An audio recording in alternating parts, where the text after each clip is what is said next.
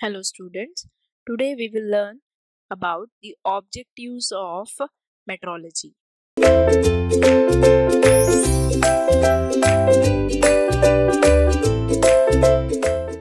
So the basic objectives of metrology are: the first objective is to provide the required accuracy at minimum cost. So to provide the required accuracy at minimum cost.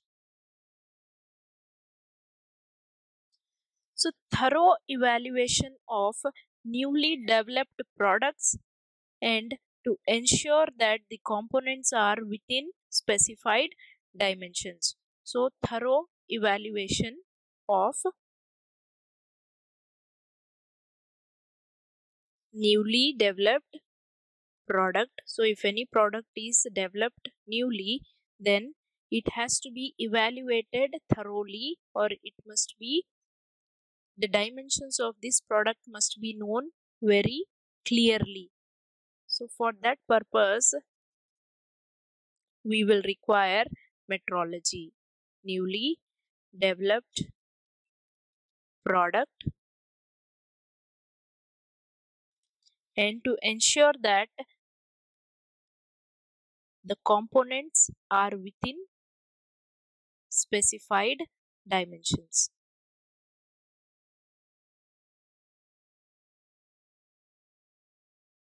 Specified dimensions. So dimensions will be already specified. So we have to check whether the product or the components of the product are within those specified dimensions or not. So that is the objective of metrology. So to determine the process capabilities. So process capabilities means to what extent this process can provide the quality, or to what extent this process can give accuracy. So that can be determined with the help of this metrology. Now to access the measuring instrument capabilities and ensure that they are adequate for their specific measurement. So to access the measuring instrument capabilities. Measuring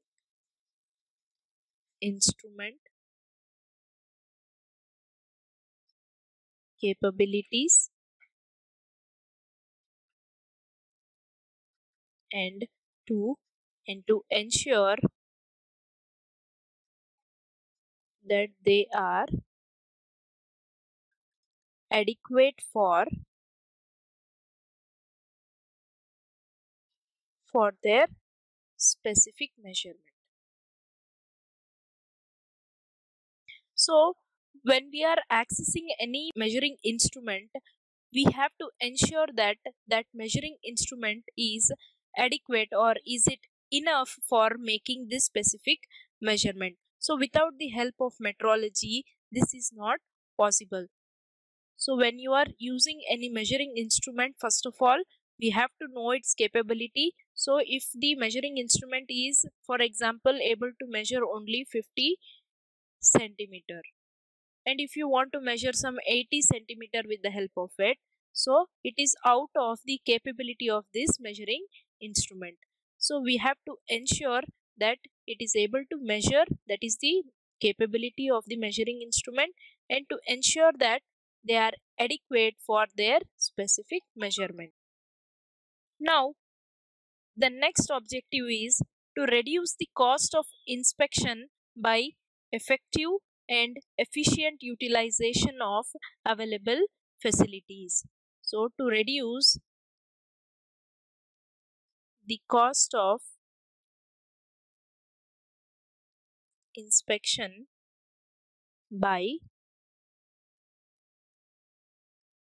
effective and efficient utilization Utilization of available facilities. So, to reduce the cost of inspection by effective and efficient utilization of available facilities. With the help of metrology, we can reduce the cost of inspection by using the available facilities.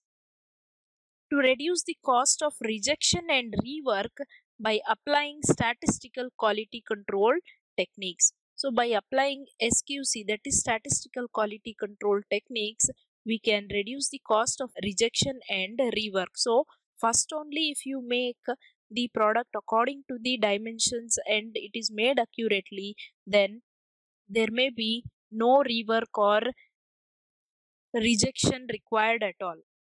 So, with the help of metrology, we can reduce this rework and rejection. So, to reduce the cost of rejections and rework by applying statistical quality control techniques. To standardize measuring methods by proper inspection methods at a development stage itself. So, at the development stage itself, the measuring methods are standardized by proper inspection methods.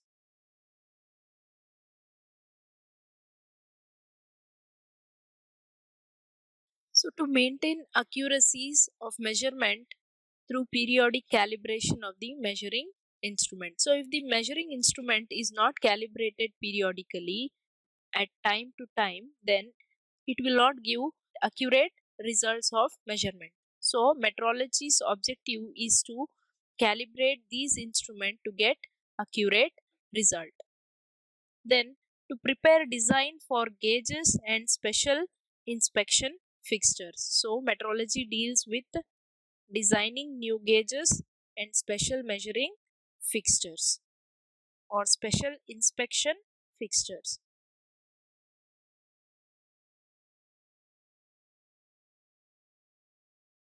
So these are the main objectives of metrology. So I hope you have understood the topic. Thank you.